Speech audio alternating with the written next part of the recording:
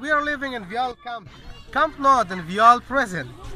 So they are giving a blanket for us that we can use during the night.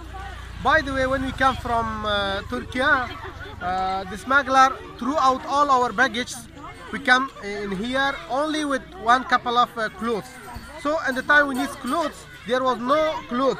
The woman make clothes from the blanket. The blanket was given by the people of Vial, and this is blanket. And this summertime, this is very warm, and we are using this one because we don't have any more clothes. And this trouser is also from blanket.